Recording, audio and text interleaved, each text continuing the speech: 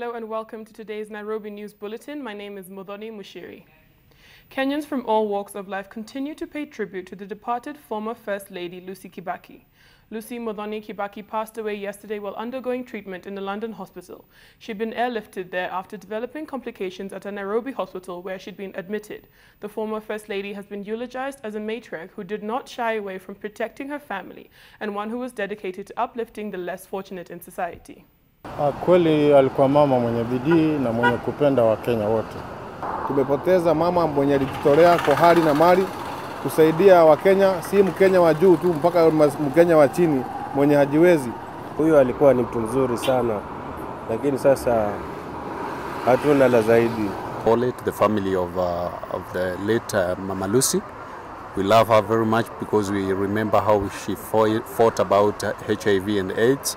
And we really say that we really send our condolence to the family. Kwa hivyo wamama, mjitokeze mwe kama huo mama, msio wa mama hawa wakubabaishwa na kitu. Be as strong as Mama Lucy. Nawapa Wakenya wote pole kwa kupoteza mama ambaye amekuwa mama wa taifa, amekuwa kielelezo cha wamama wengi, amekuwa a fighter.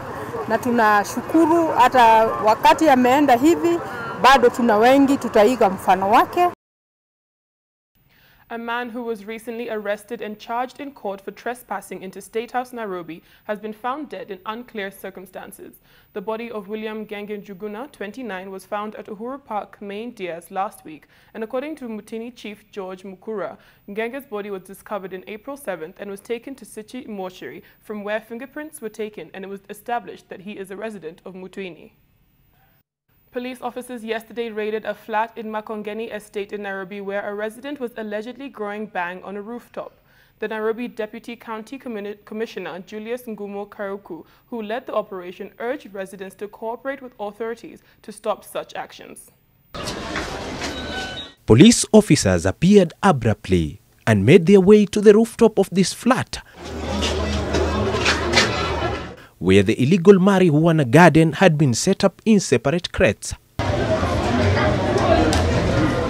They arrested this young man allegedly responsible for the bang growth. Even the mother's defense of her son was futile.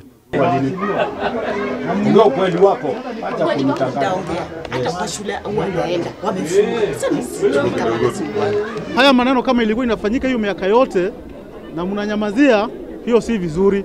Manake hii bangi inaenda kuharibu watoto wetu. Wanasomesha mtoto, lakini kuna mtu anatengeneza pesa kuuzia huyo mtoto bangi. However, some residents accused the police officers of colluding with the drug peddlers in the area. Najua kila nyumba penye bangi inauzwa. Hawa watoto wanaenda kununua bangi huko ndio wakuje wapate hizo mambegu waweke hapa. Wasipime watizima leo ndio wameleta mpaka press. Kila nyumba ya bangi wanajua na wanachukua kodi ni nini? Bakara wanajifanya ati wanakuja kushika ati huko kijanaji ya ndomo. Waache kujifanya. Mapedi ni wengi mtaani. Mbona wanaanzia mtoi? Kitengela residents want security beefed up in the area after a family was attacked by an armed gang just days after the same gang shot dead a police officer and one civilian in the area. The gang is said to be terrorizing residents and is moving from estate to estate in an unprecedented wave of crime. It is the latest family to face the wrath of the deadly gang that is now causing sleepless nights to residents of Kitengela.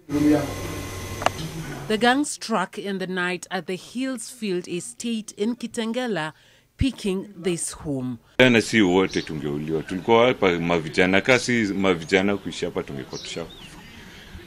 Tulisaidiana, jua walikuwa hata washaanza watu chain, wafanye nini wa pole, but the good thing this kijana aliruka ndio aka alert the neighbors. Kasi hiyo tungekuwa tushakufa. Sasa wakaingia na mapistol, wakatuambia msipige kelele, mnyamazeni. Tukasema hatuna shida, nyinyi mchukueni chochote lakini mtuachie uzima yetu.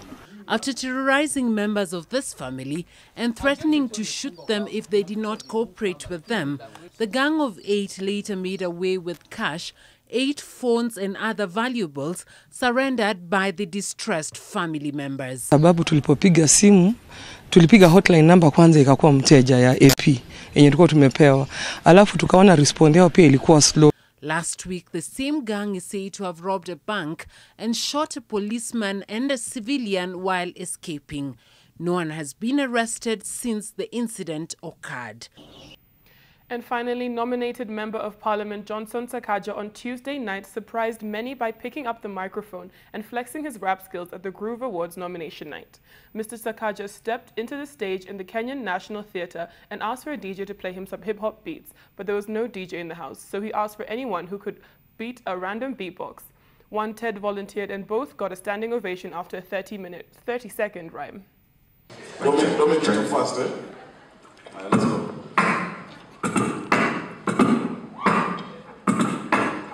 Kwani nami naishi kwa hali gani? Tumara ni kanisani na mara sipatikani. Taka nibaki ndani ya neema niwe wima, lakini natenda dhambi na kunena si hekima. Since mimi sina self-control, at times it seems mimi sina.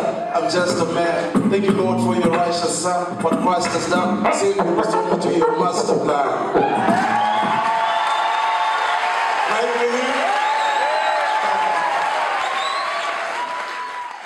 And that's it for us for today. For these and more stories, be sure to go log on to www.nairobinews.co.ke. I'm Modani Mushiri. Goodbye.